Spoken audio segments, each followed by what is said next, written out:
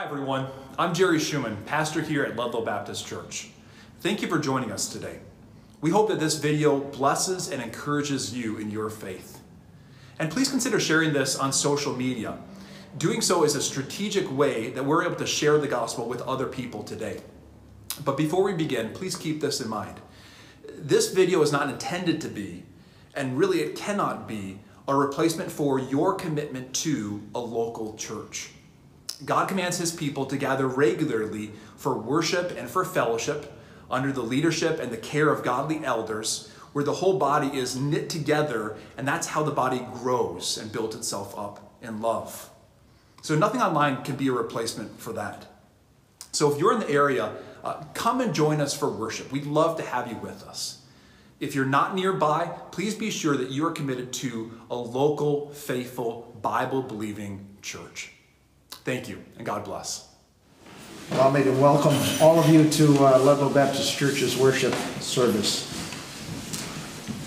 I hope you got a bulletin. If you didn't, please get one. There are two items that I'd like to highlight. There's going to be a summer VBS meeting May 7th here after the worship service.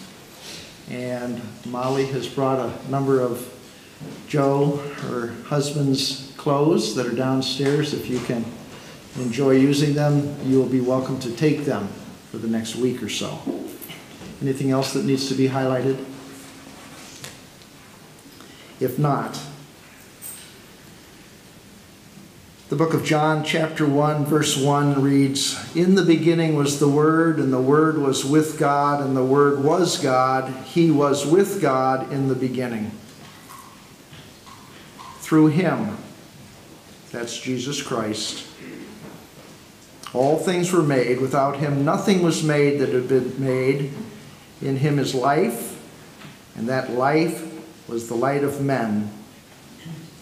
We have the privilege this morning of not only thinking about those truths, but personally believing or not that Jesus is the creator and the light of the world. And for those of us that do believe that, we have the additional privilege of worshiping him in grace and truth.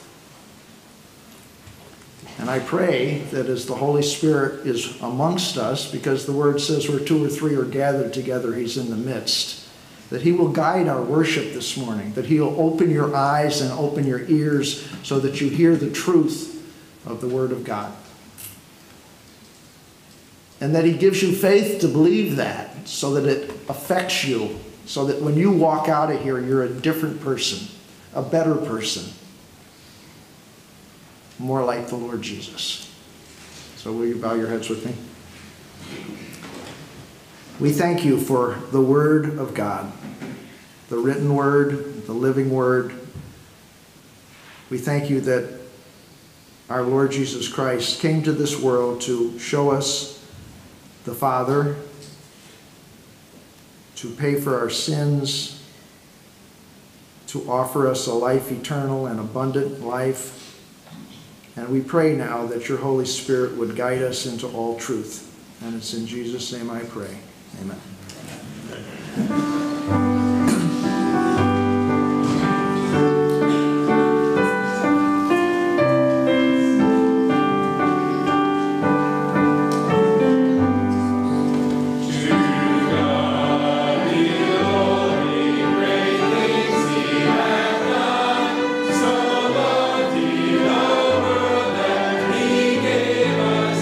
Son, who gave his life and atonement.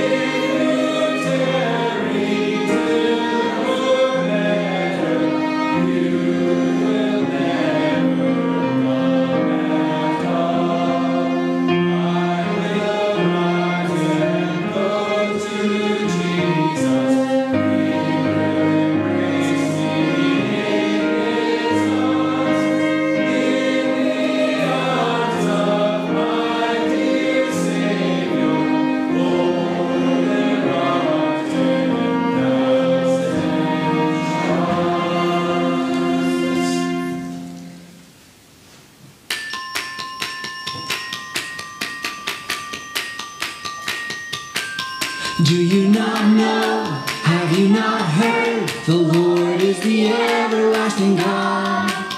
Do you not know? Have you not heard? The Lord is the everlasting God. The creator of the ends of the earth. He will not grow tired or weary.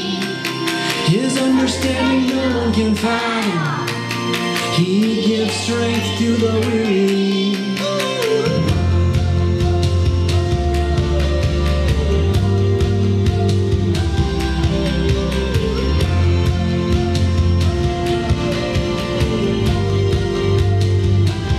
Do you not know? Have you not heard? The Lord is the everlasting God. Do you not know? Have you not heard? The Lord is the everlasting God. The creator of the ends of the earth. He will not grow tired or weary. His understanding no one can fathom. He gives strength to the weary. Even youths grow tired and weary, and young men stumble and fall. But all those who hope in the Lord will renew their strength. They will soar on wings like eagles. They will run and not grow weary. They will soar on wings like eagles. They will walk and not be faint. Do you not know? Have you not heard? The Lord is the everlasting God. Do you not know? Have you not heard? The Lord is the everlasting God. The creator of the ends of the earth. He will not grow tired or weary. His understanding no one can fathom. He gives strength to the weary. Even youths grow tired and weary, and young men stumble and fall. But all those who hope in the Lord will renew their strength. They will soar on wings like eagles. They will run and not grow weary. They will soar on wings like eagles. They will walk and not be faint.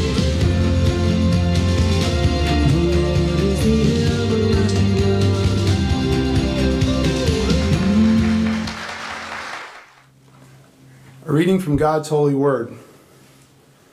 For thus says the Lord God, behold, I myself will search for my sheep and will seek them out.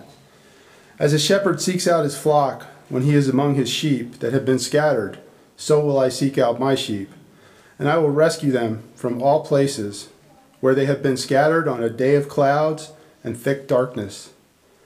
And I will bring them out from the peoples and gather them from the countries, and will bring them into their own land, and I will feed them on the mountains of Israel, by the ravines, and in all the inhabited places of the country.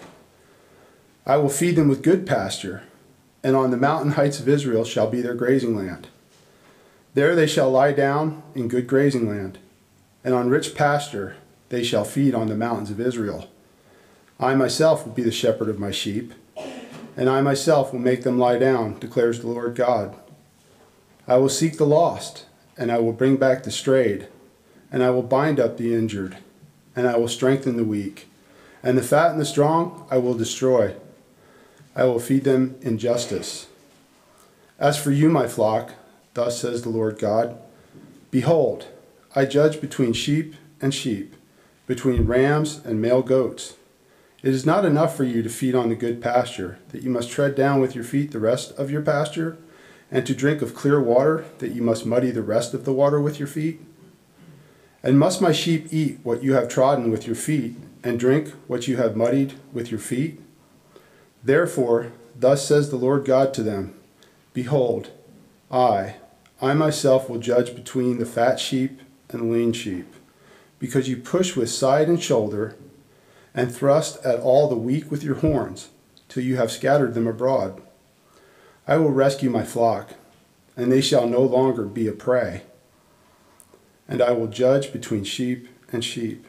And I will set up over them one shepherd, my servant David, and he shall feed them.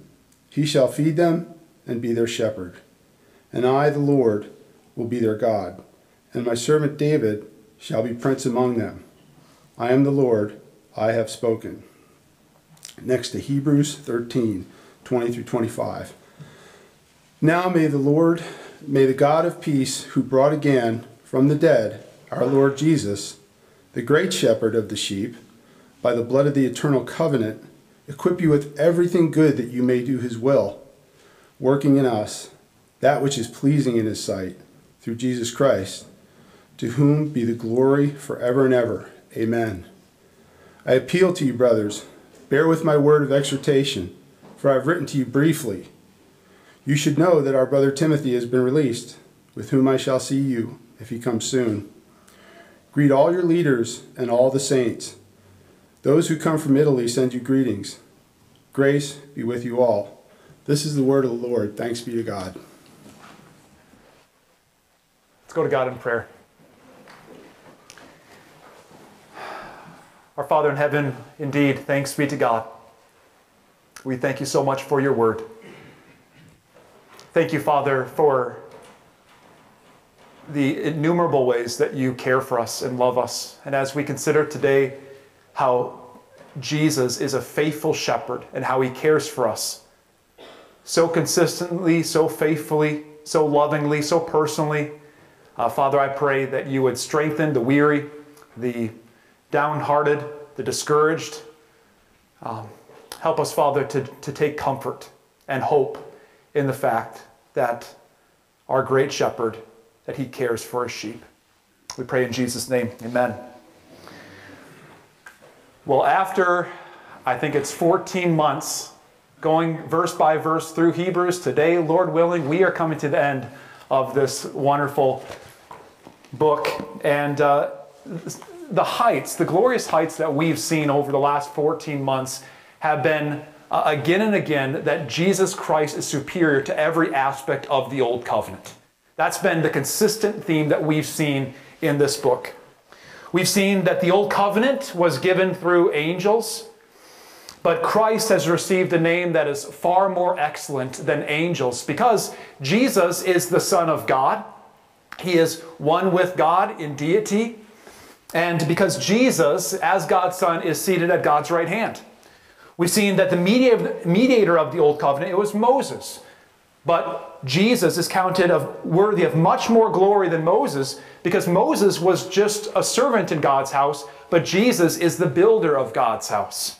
We've seen that the Levitical priests, they served under the Old Covenant, but Jesus is our great high priest, not in the order of Levi, but in the order of Melchizedek. And being in the order of Melchizedek, he receives his priesthood not because of his lineage, but he receives his priesthood because of an indestructible life. Jesus has been risen from the dead. He forever lives to minister on our behalf, and therefore he has an eternal priesthood. He is a mediator of a far greater covenant than the Old Covenant. It is a covenant, the one that he enacts is one in which the law of God is not external, it's not written on tablets of stone, but it's written on human hearts, on our hearts, where we have the desire to walk in obedience to God. And it's a covenant in which everyone in the new covenant knows the Lord. We've seen that our priest, Jesus Christ, he has a far greater ministry because he does not minister in the earthly temple, which is a shadow of heavenly realities, but because Jesus Christ laid down his life and has risen from the dead, he ascended on high, and he is there at the heavenly holy place ministering on our behalf. And we have seen that as our high priest, that he has offered up a far better sacrifice than the Old Testament sacrifices. Not like those sacrifices of bulls and goats that are offered again and again and again, but Christ offered up a once-for-all sacrifice. And through his complete sacrifice, he has put away sins once and for all. We could go again and again and again and continue on with how Christ is superior. But brothers and sisters, I hope that there's one truth that's emblazoned upon your mind on account of Hebrews. It is this: Jesus is superior. He is superior. And the way that we're called to respond, that we see again and again in Hebrews, is found in these warning passages, these 5 warning passages, and collectively they summon to us, don't turn away from Christ. Don't fall away from Christ, because if you do, you will be eternally ruined. But instead, press on confidently in the faith. Hebrews 10:21 through 23 says this, "Since we have a great priest over the house of God, let us draw near with a true heart and full assurance of faith, with our hearts sprinkled clean from an evil conscience, and our bodies washed with pure water. Let us hold fast the confession of our hope without wavering, for he who has promised is faithful." Amen. Hold fast the confession of our hope. Press on in the faith. Keep looking to Jesus, the author and the perfecter of our faith. Now, maybe as we've looked at our call to hold fast our confession, maybe you have been very much aware of your own weaknesses, of your own shortcomings, of the ways in which you are so easily unfaithful, of how you are so easily swayed from walking in faithfulness to Christ. And what a great enemy we have in Satan. And perhaps you might think to yourself, how can I be faithful to endure to the end? Well, the good news that we see in our passage is that while we are weak and frail like a sheep, that we have a shepherd in Jesus Christ. And he is not just any shepherd, but he is the great shepherd. Look at verse 20. It says, Jesus is the great shepherd of the sheep. In the Old Testament, it was the leaders of the people of God that they were referred to as the shepherd of Israel. And their responsibility before God was to care for the sheep, to tend to the sheep, to lead the sheep in righteousness, to point the sheep to God, to be mindful and prayerful of the sheep. And what we see again and again in the Old Testament is the leaders of Israel were not faithful. Not only did they not care for the sheep, but they actually fed upon the sheep. They abused the sheep. They did harm to the sheep. And God gives the promise that we just read in Ezekiel 34. God says, I'm going to be the shepherd. I'm going to tend to them. I'm going to be faithful where the leaders of Israel were not faithful. And then we see the promise in Ezekiel 34:23, where he says, and I will set up my servant David to be shepherd over them. This glorious mystery of the shepherd will be God, but he'll also be the son of David. And that's fulfilled in Jesus Christ, the Son of God, who is also the Son of David. He is the good shepherd, and he is the one who cares perfectly for us as his sheep. He cares for us in our weakness and our frailty and gives us all we need. So let me ask you this question this morning. Do you know of Jesus' shepherdly care? Do you know it personally? Do you find comfort in his shepherdly care for you? Do you rejoice in the way that he personally loves and provides for you and cares for you and tends to every need that you have? Do you know him as your good shepherd? Well, what we see in our passage at the conclusion of the book of Hebrews is we see 4 demonstrations of Jesus' shepherdly care for his sheep, meant to encourage you in your call to press on in the faith. So let's look at these one at a time. The first encouragement here is this. Through the care of our great shepherd, the God of peace equips you to do his will. Verses 20 through 21, this is a benediction in prayer form. And he refers to God with perhaps the most wonderful title in all of Scripture, and it's this, the God of peace. Think of that.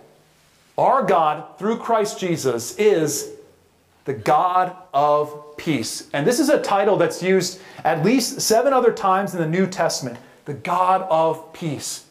And this title, it's consistently used not for all people, but it's used for us as believers. God is not the God of peace for those who are outside of Christ. He is the God of peace for us who by faith have turned to Jesus Christ. And brothers and sisters, this is marvelous news, because in our sin before we came to know Christ, that we were at enmity with God. Sin not only corrupts our nature, it also corrupts our relationship with God. When Adam and Eve sinned in the very beginning in the Garden of Eden, what happened to them? They were driven out of the Garden of Eden, away from the presence of God. Because God is a holy God, sin necessarily separates us from God. It divides us from God. It breaks that relationship that we had with God. Ephesians 4:18 says that before we came to know Christ, that we were alienated from the life of God. We were estranged from God, from the blessings of God, from the favor of God, from the life that's in God. We didn't know that at all. It was far off from us. And in our sin, we were enemies of God. Romans 8:7 says, "For the mind that's set on the flesh is hostile to God, for it does not submit to God's law." And before we came to know Christ, did we have our mind set on anything else but the flesh? The answer is no. The mind set on the flesh is hostile to God.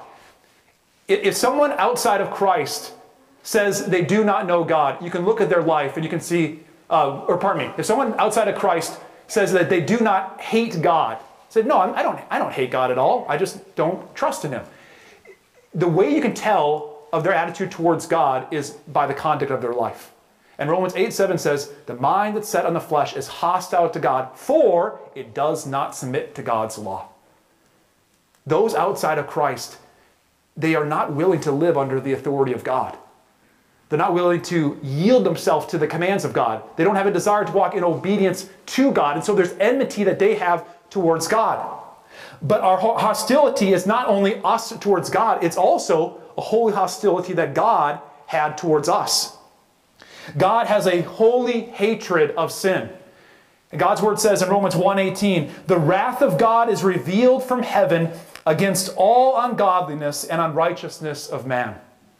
John 3:36 says, "Whoever does not obey the Son shall not see life, but the wrath of God remains on him."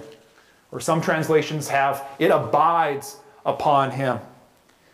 Friends, this is something that so few people consider today. God has a holy, settled opposition upon us on account of our sin outside of Christ. What a dreadful reality.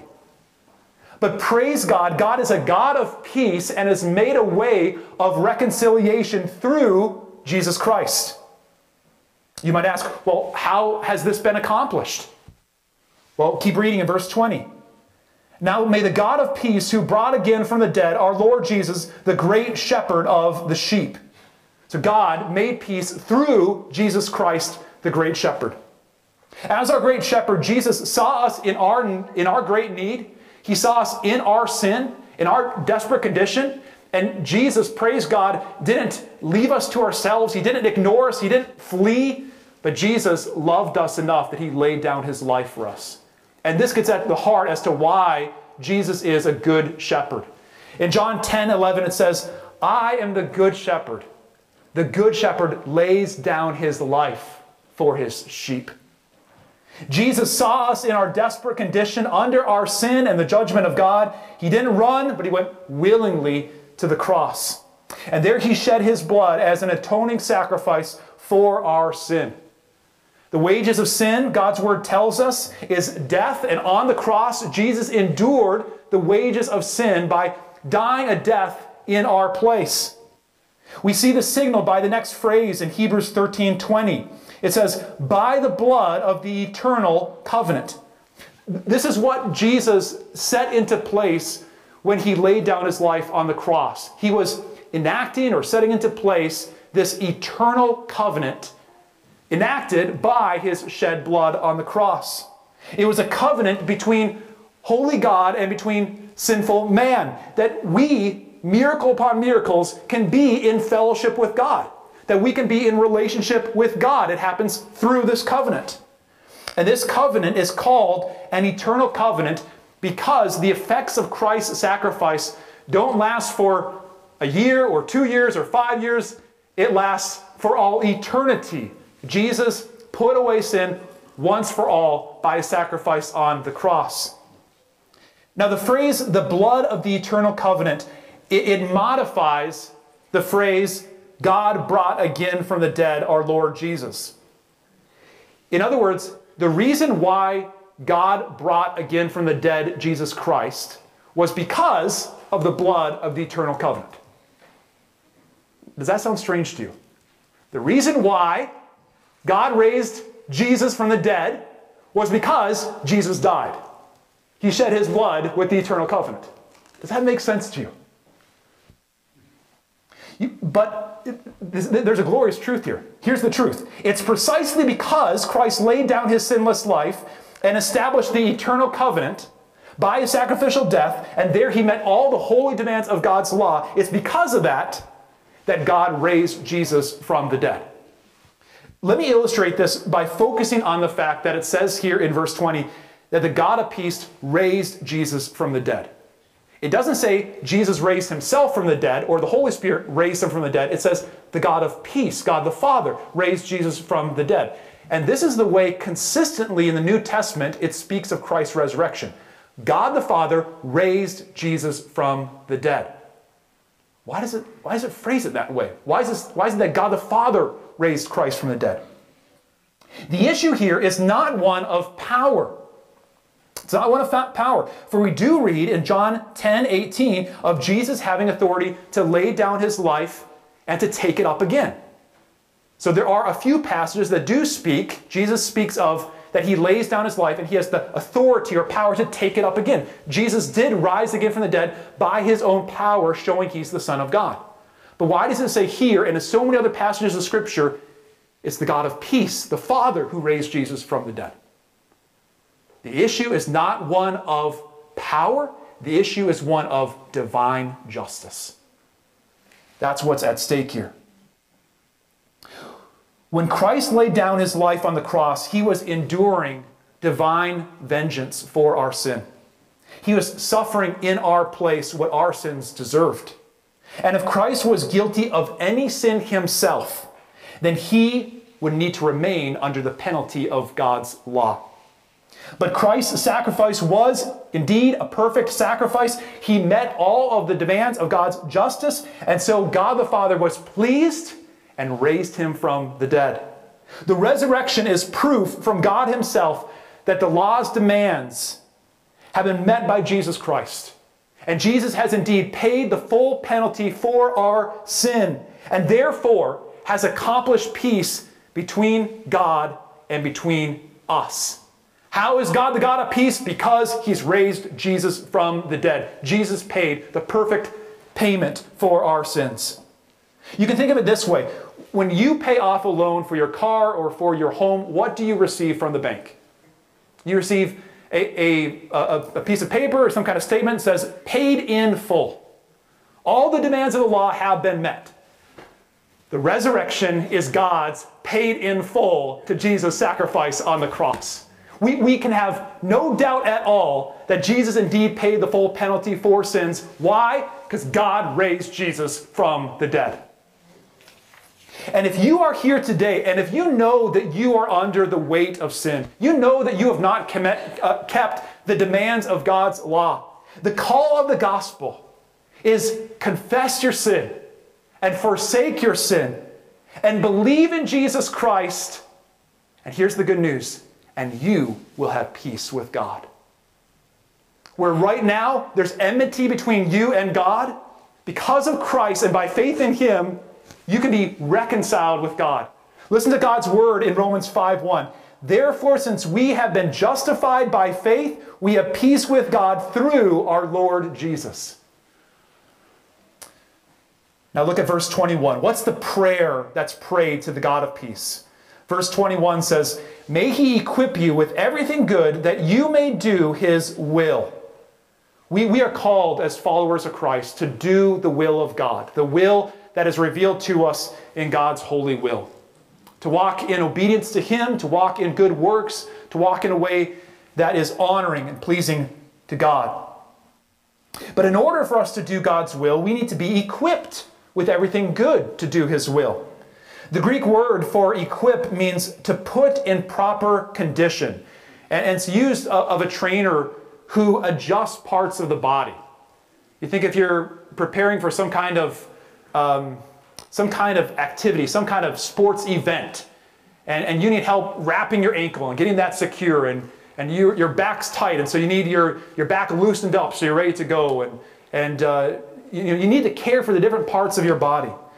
so also every weakness in us, every shortcoming that we might have, every aspect of indwelling sin in our life, every shortcoming that we might have, that needs to be made right so we are ready to walk in obedience to God. Matthew Henry says this: the good works that we ought to desire that other believers do include a perfection of integrity, a clear mind, a clean heart, lively affections, regular and resolved wills, and suitable strength for every good work to which they are called now. Or you might ask, well, how does God equip us to do His will? Look at verse 21. Working in us that which is pleasing in His sight. So if we're to walk in a way that's pleasing to God, then God needs to be at work within us.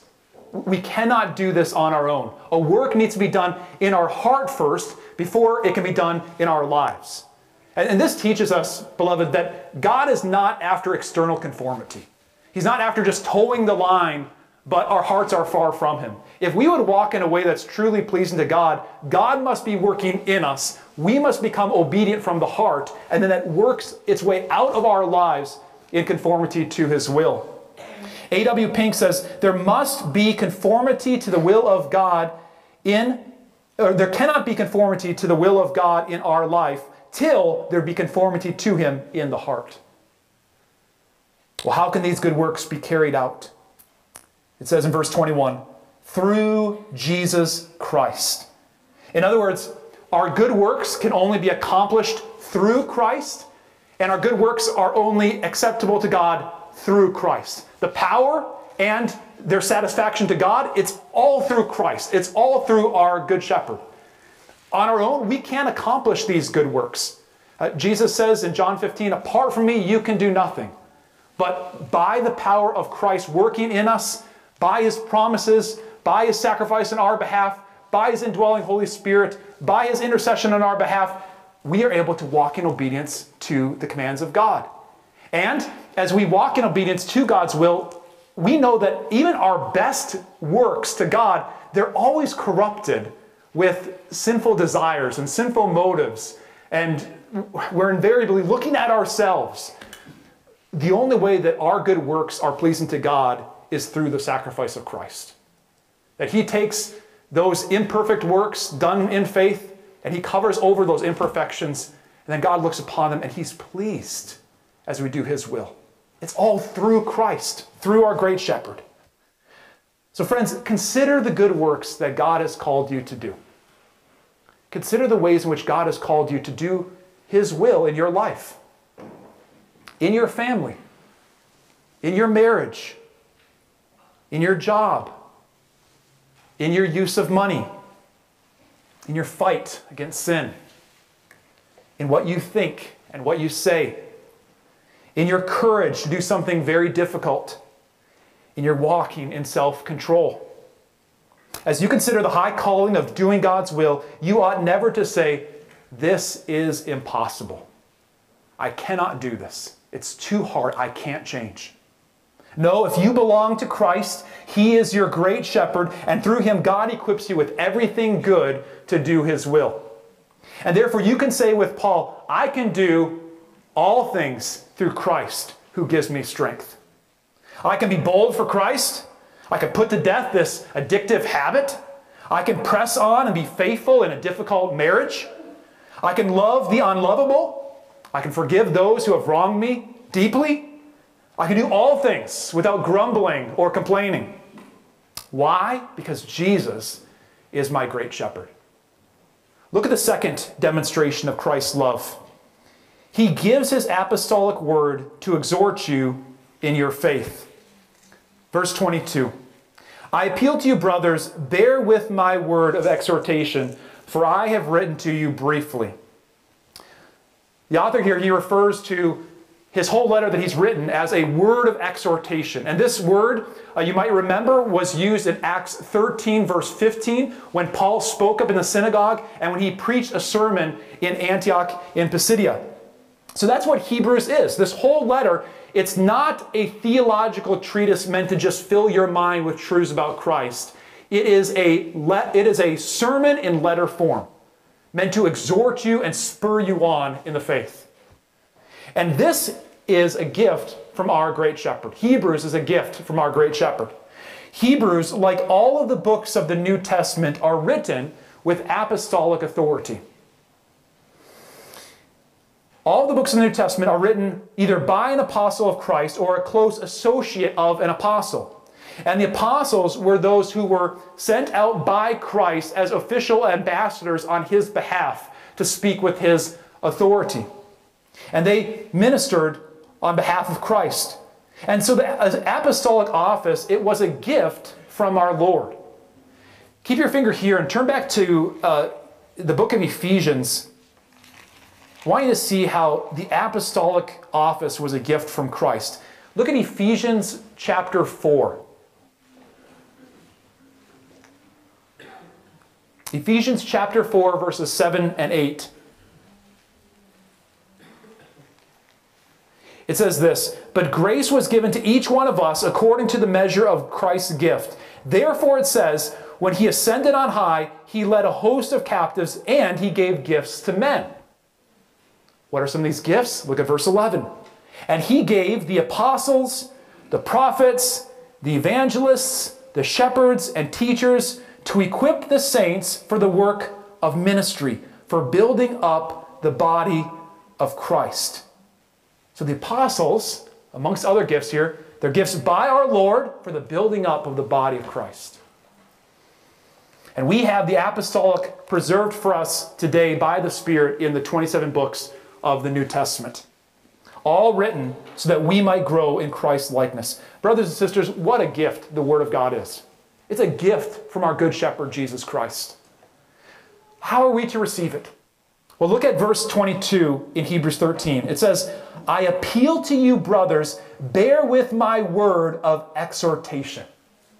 This is a call, an appeal to the Hebrew Christians to receive this letter meekly and with patience. And the problem, it's not with the Word. The Word is inspired by the Spirit. That's not where the problem lies. The problem is with the weaknesses of the Hebrew Christians. Remember back in chapter 6 where the author there says that they were not ready for meat. They're only still living on milk. And he exhorts them that they should have been teachers by this time. So they don't have a desire to hear the deeper truths of Scripture, to be growing in their grace of Scripture. Their hunger for the Word of God was small. And the author here at the end of the passage, at the end of this letter, he says, bear with this. Press on through your weakness. That desire where, there's a disinterest, there's a lack of love for the Word of God, commit that to God. Ask God to increase that in your life where you desire the Word of God. That ought to be our attitude to the Word of God. Bear with it. The problem is not with the Word of God. The problem is with our own desires within us. So easily we can be desiring other things in the Word of God, can't we? This last week, I heard from someone else that he's ministering at a church, and he said that one of the other congregants said that they wanted a sermon no longer than 15 minutes. Don't want it any longer than 15 minutes. That can be our desire. That's a reflection of a lack of a desire to bear with the Word of God. It's difficult. It's hard work to hear a sermon sometimes. You need to press on and say no to your desires. But we say, this is God's Word. This is how our great shepherd feeds us. We want to receive this. We know we need this. And so, God, may we bear with your Word. When I was back in college and graduate school, a professor of mine, he gave me an acronym that I want to commit to you. An acronym that I think is great to commit to memory. And anytime you are getting in God's Word, at home, with your spouse, family worship, at church, this is a great set of scriptures to be praying to God, that God would be tuning your heart to receive the Word. And it's I-O-U-S. I-O-U-S. I is incline. Psalm 119:36. Incline my heart to your testimonies and not to selfish gain. Help me not to be desiring things that are all oriented around myself, Lord. Incline my heart to you. O, open. Psalm 119:18. Open my eyes that I may behold wondrous things out of your law. I know there are glorious things in your word, God. Sometimes I don't see them. Help me to have eyes that are opened to behold wondrous things out of your law. You unite. Psalm 86:11. Teach me your way, O Lord, that I may walk in your truth. Unite my heart to fear your name. Help me, God, as I'm coming to your word, to have a high view of you, that I would have a reverence towards you, that I would realize that this is the word of the living God. And then finally, S is satisfy. Psalm 90, verse 14, satisfy us in the morning with your steadfast love, that we may rejoice and be glad all of our days. God, your word is a declaration to me of your steadfast love. May I be satisfied in the promises that you give to me in Christ Jesus. Incline, open, unite, satisfy. Well, these next 2 points are much briefer. The third demonstration of our great shepherd is the love of God comes to you and flows through you to all of his people. Look at verses 23 and 24. You should know that our brother Timothy has been released, with whom I shall see you if he comes soon. Greet all your leaders and all the saints. Those who come from Italy send you greetings. Now, these 2 verses, they might seem innocuous. These might just seem like he's just closing up the letter. He's just sending greetings. What significance do we see here? But I submit to you, these are a picture of the love there ought to be in the body of Christ. Scripture tells us that if we know the love of our great shepherd, if the love of God has been shed abroad in your heart, then that love is going to be flowing to those in the body of Christ. We can't know the love of God truly without it flowing in the way that we relate to one another. 1 John 4, verse 7 says this, Beloved, let us love one another. For love comes from God, and everyone who loves has been born of God and knows God.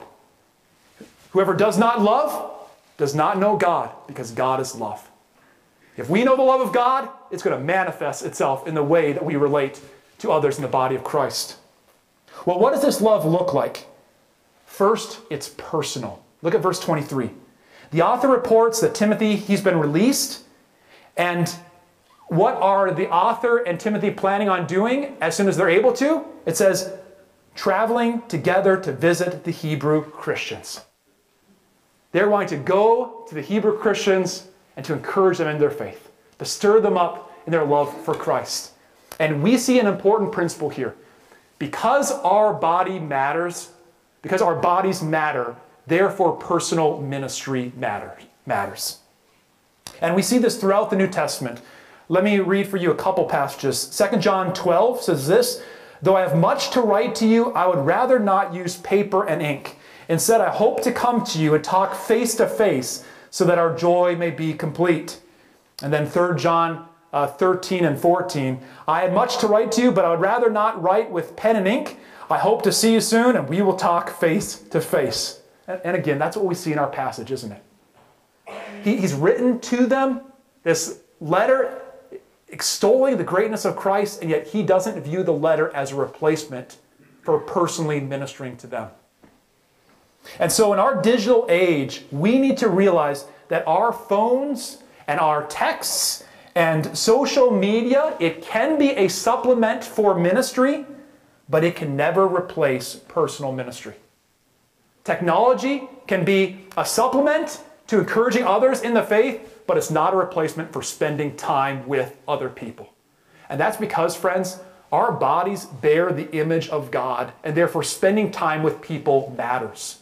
This is demonstrated supremely by the fact that our Lord came to earth and became man like us and dwelt among us. And therefore, the way that we relate to one another, it matters. It matters that we spend time with one another. It matters that we talk to one another face to face.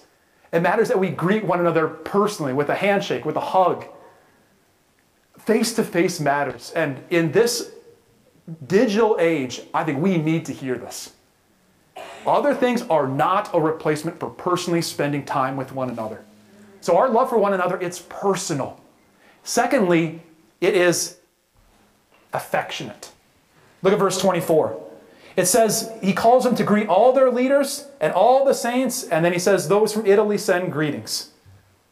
It's noteworthy that at the close of almost every New Testament letter, there is an extended section of greetings that are given from other believers. This happens again and again. Whether you greet fellow believers may not seem like a big deal to us, but it clearly is a big deal to God. Practical love shows up in how we welcome one another. And these greetings were affectionate.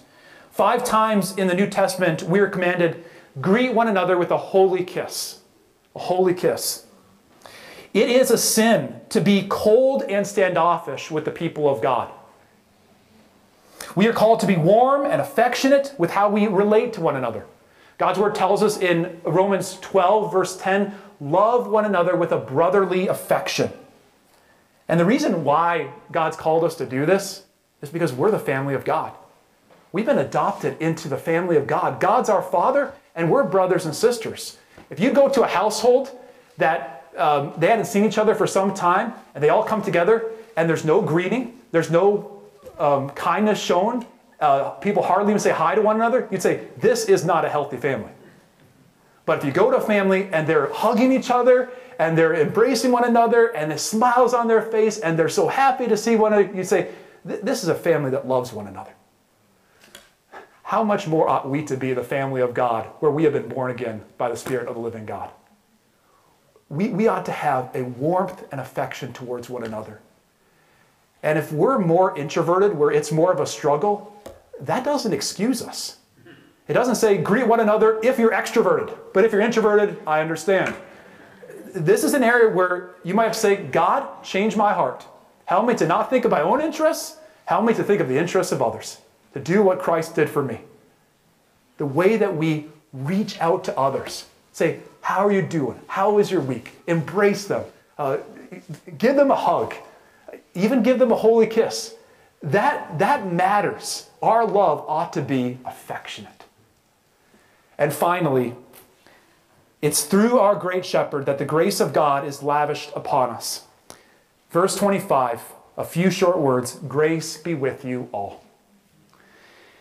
Grace speaks of God's favor, and this is a prayer that God's favor would be with the Hebrew Christians. That God's favor would be with them to persevere them in the faith. That God's favor would equip them for every good work. That God's favor would keep them from falling away. God's favor would be with them to help them grow in Christ's likeness. That God's favor would be with them to finish their race strong. We all need God's favor continually upon us, and this is what's meant in this closing prayer. And every single one of Paul's letters, it ends with this greeting, grace be with you. Every single one, all 13 of them. And most often, it's the longer phrase that's used. The longer phrase is this, the grace of our Lord Jesus Christ be with you. That's used in Romans, 1st and 2nd Corinthians, Galatians, Ephesians, 1st and 2nd Thessalonians, and Philemon. The grace of our Lord Jesus Christ be with you. It's never the grace of God be with you or the grace of the Holy Spirit. It's the grace of our Lord Jesus Christ be with you. And that's certainly what's meant. It's implied in this statement here. May the grace be with you all. It's speaking of the grace of Christ. So what does this mean? All grace comes to us from the Father because He is the fountain of all things. But it all comes to us through the conduit of His Son, Jesus Christ. You can think of it in terms of the water that comes to your home. If you live in town here, all the water comes from the water supply here in town. But it all comes to us only through the main water valve. It's not going to be dumped upon us by a helicopter. It's not going to be brought in buckets to us. It all comes through the main water valve. All of God's grace is from God the Father, and all comes to us through Jesus Christ. And so what this means is God's favor is upon us through Jesus. Through His sacrifice, through His ministry, through His intercession, through His gifts, through the working of His Spirit, all of God's grace, all of His favor comes to you through your great shepherd. So beloved, we are weak sheep. We are frail sheep. We have many weaknesses. We are so vulnerable. But rejoice that you have a great shepherd who loves you and who cares for you faithfully and personally and consistently. And all the ministry of Christ that we have learned about in Hebrews is all summed up in this title, He is our great shepherd. Have you considered that? In other words, Jesus is our great high priest. And what that means is He's our great high priest as your great shepherd to minister to your need. He is a mediator of a better covenant, and he's a mediator of a better covenant to minister to your needs. He is the author and perfecter of our faith, and he is the author and perfecter to minister to your needs. So Jesus is not, beloved, this great and glorious second person of the Trinity, this mighty Savior, but he's distant from us. No, he is our great shepherd. His care for you is personal. His care for you is perfectly tailored to your needs. He knows all your needs, and he is caring for you on your behalf. So what a merciful, faithful, compassionate shepherd we have. And so we can all truly say with the psalmist, "The Lord is my shepherd, I shall not want." Let's pray. So Father, we give you thanks for the book of Hebrews. We thank you, Father, for the great salvation that is in Christ Jesus. And we are thankful, Father, that all of this is done in loving care for us. Father, I pray that we would rejoice and take heart in what a faithful shepherd we have in Christ Jesus. And Father, I pray that as we have read again and again in Hebrews, that we would always be looking to Jesus as we run this race, always looking to Jesus, the author and the perfecter of our faith. Father, I pray that if there's any here today that they do not know you as the God of peace, that they are in enmity with you right now. Father, I pray that they would see the love of God in Christ Jesus, that they would arise and they go to Jesus, and they would have confidence that Jesus will receive them, receive him or her safely in his arms. We thank you and we praise in Jesus' name. Amen.